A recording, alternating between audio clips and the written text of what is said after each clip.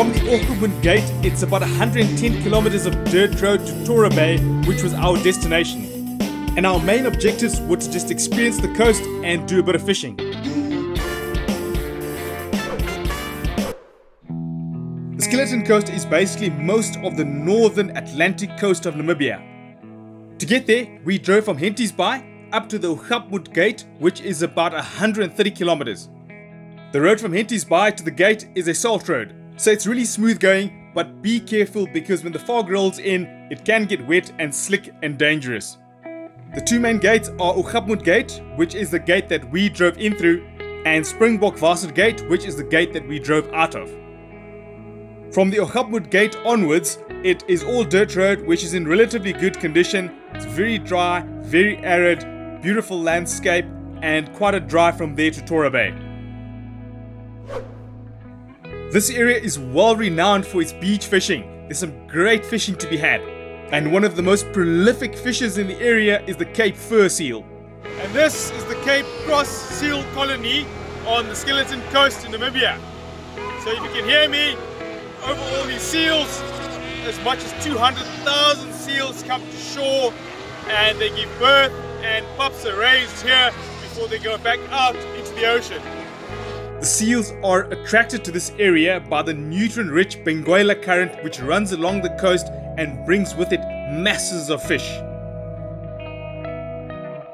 So this is the Skeleton Coast, sometimes referred to as the land that God made in anger. It is completely sparse, barren, arid, really hot, sun baking down a lot of the time. We're very fortunate to be here on a very cloudy day, but this is it, the land that God made in anger. And as you drive along, there are shipwrecks and old abandoned rigs, as if to emphasize how hostile this environment is. One of the most striking things about the Skeleton Coast is the feeling of absolute remoteness.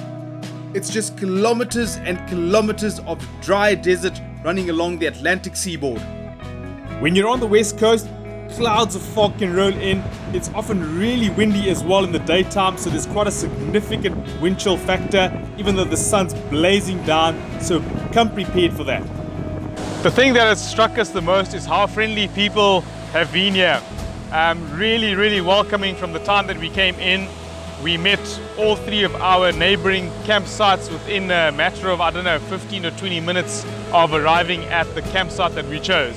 Torra Bay is only open to the public for camping in December and January. And in the spirit of the festive season, my significant other put some lights up around our tent. Check out our campsite review for more on the actual camping area. We've pretty much come to the end of our time here at Torra Bay. We only had 2 nights here, so really just one full day and then half a day before we've got to head out to the next campsite.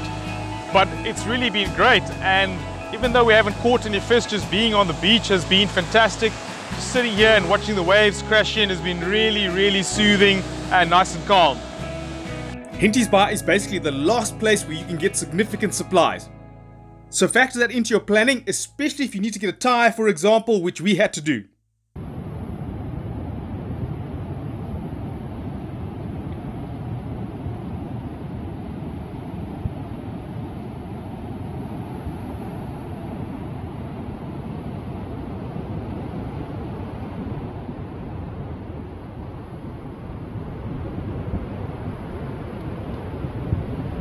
Thank you to sponsors Boston Breweries.